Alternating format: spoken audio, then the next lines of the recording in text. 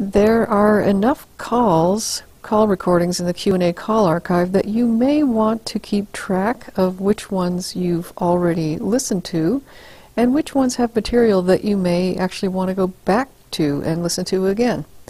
So here's what you can do. Let's go to the October call right here and say listen now. Let's say that we've listened to this call.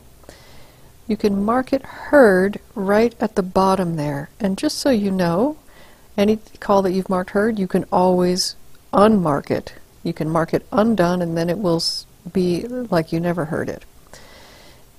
In addition, you can also mark calls that you want to remember for some reason. So let's mark September and August of this year with these little stars, and you can mark and unmark them at will.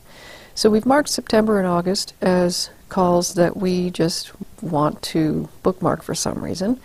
And the October call has been heard. You can tell because it's got this, it's all filled in at the bottom, whereas these are not filled in. You see? Most of these are not filled in. Heard calls will be, you can see 100% progress in that bar. Now, let's say you want to go back and look at those. You go to your account and you go down to My Courses. We make these calls with courseware, and so the website recognizes them as courses.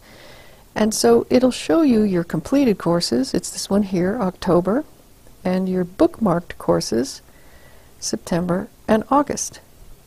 And of course you can always unbookmark those at any time and they'll disappear from this area. But we'll just leave that one as it is, and that's a nice little way to organize some of the information that you've got here on the Reconnection Club.